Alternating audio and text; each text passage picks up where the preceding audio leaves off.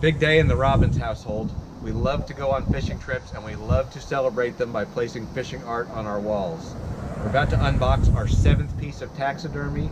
If you've ever used a reputable taxidermist, one of the great artists like Advanced Taxidermy in Canada, you know it takes a long time to get a piece of work.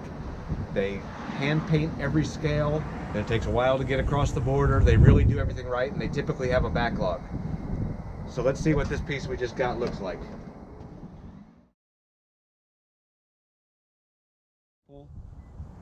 You can see it's a monster box. We had to wait a long time because you can see that Advanced Taxidermy, they were the only people who had a mold for a 41-inch Payara. And this is an unbelievable fish. I'm sure they've done unbelievable work. I can't wait to get it open.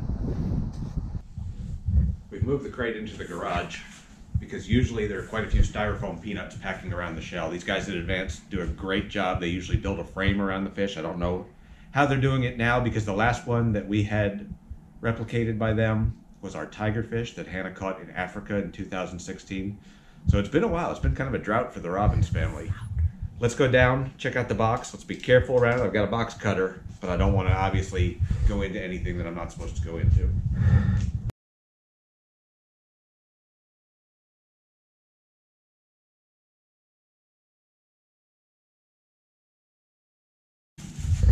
Oh my God.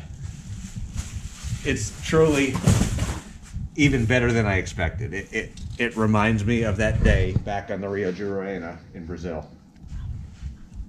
I'm just absolutely thrilled. If you look at those teeth, exactly like the saber-toothed teeth on that big fish.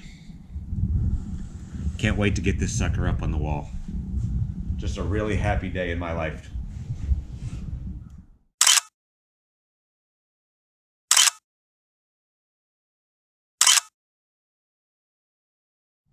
I'm absolutely thrilled with this mount. It's, at least for now, my favorite replica we have in the house. And we have a tigerfish, we have peacock bass, we have a 12-pound largemouth. First of all, I need to thank Billy Chapman Jr. for making our trip to Brazil last year so memorable.